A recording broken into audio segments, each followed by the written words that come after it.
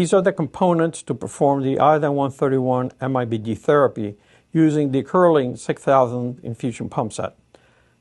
All these items are off the shelf from various vendors, with the exception of the Curling pump and the 86-inch infusion set, which can only be obtained from Curling.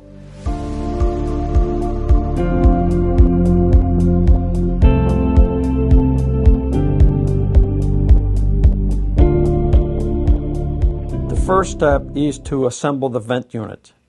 That is done first taking the millipore filter and the charcoal filter and a needle. The finished kit will look like that. There's only one way to assemble that correctly, so there is no way to make a mistake. Next step is making the apparatus that will connect to the MIBG therapy vial.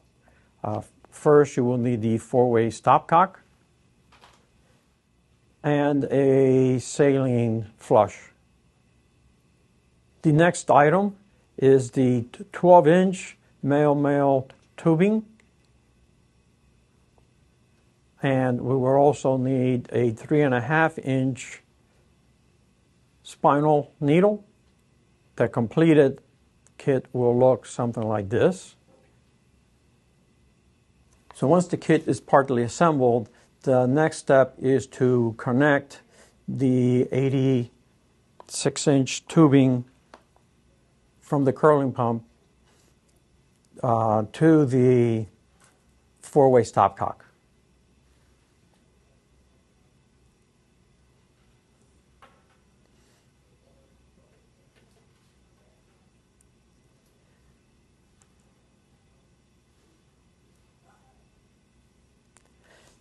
The next step is to bleed the lines of all air before connecting it to the pump.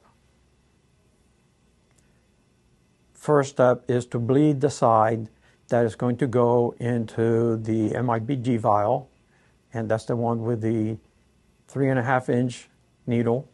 The next step is to bleed the entire line that will eventually be connected to the patient.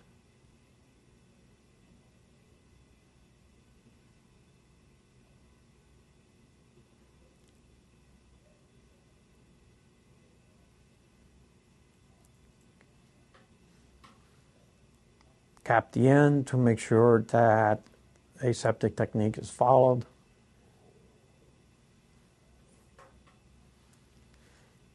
Now we're ready to connect the infusion set to the pump.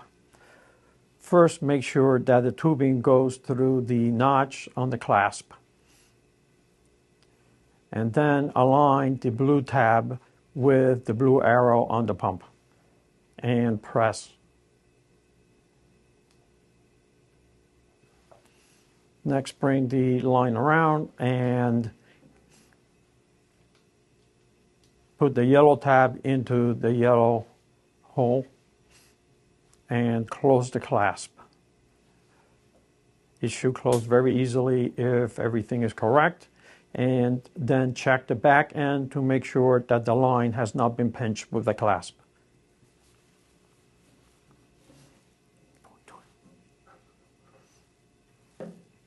Now we're ready to perform the infusion.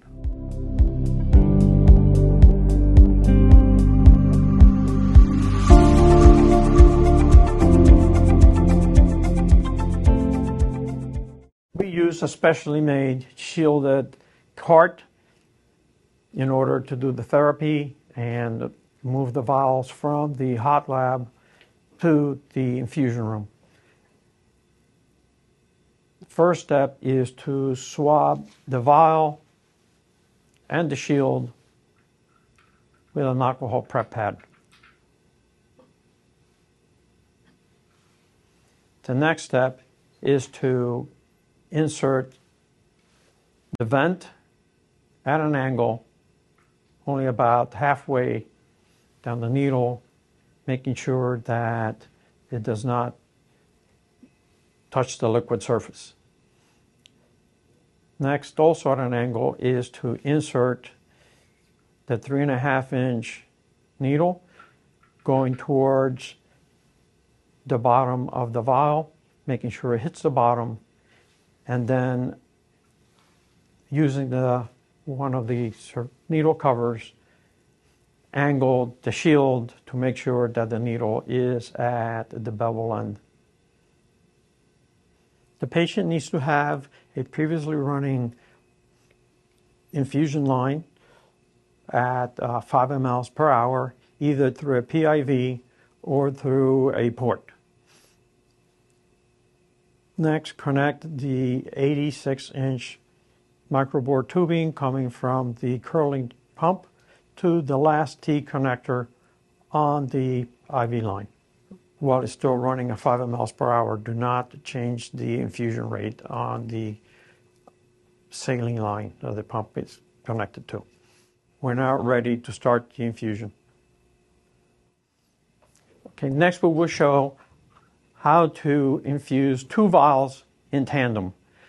This can be done with up to 3 vials at the same time, but we're only going to show 2.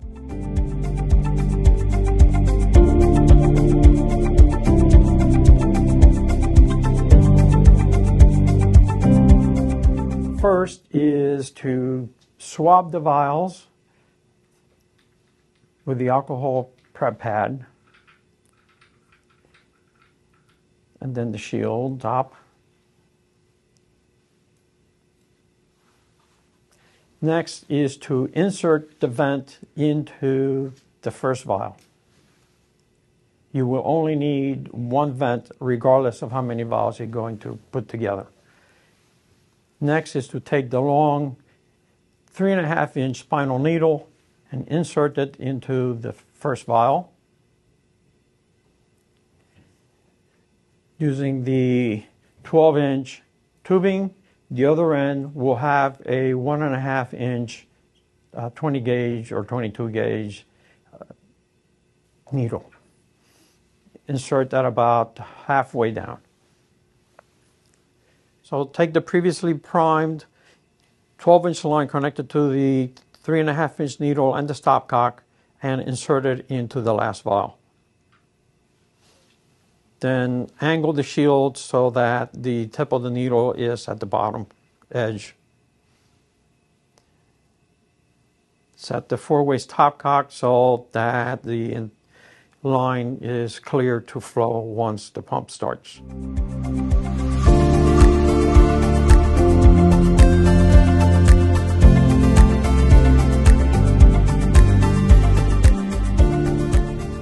Now we're ready to connect the 86-inch microbore tubing to the patient.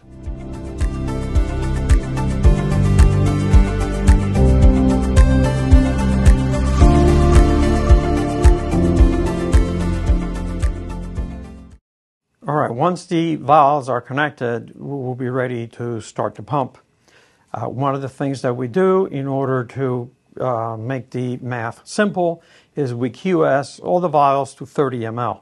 So in this particular case, we have 2 vials for a total of 60 ml, which we're going to infuse over 90 minutes. So in that case, we would set the pump at 40 ml per hour. Okay, follow the instructions for setting up and priming the pump. And once that is done, set the rate at 40 ml per hour if the 60 ml are going to be infused over 90 minutes.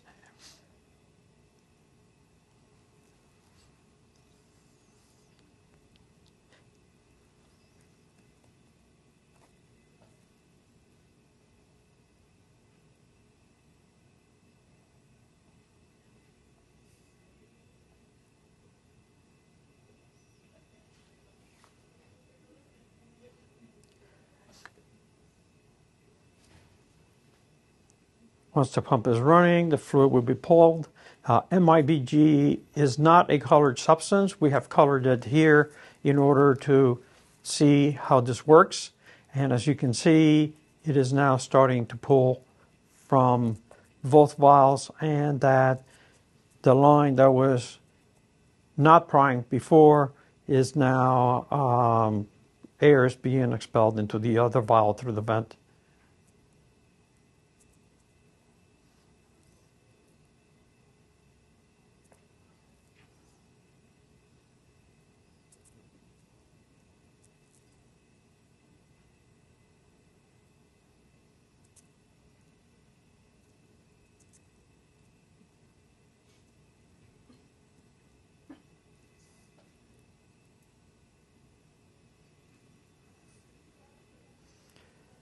We prime the lines with saline in order to work with the system while it's cold. An alternate method is to prime the 86-inch line with the MIBG through the pump, but doing that will make you have to work with a hot line.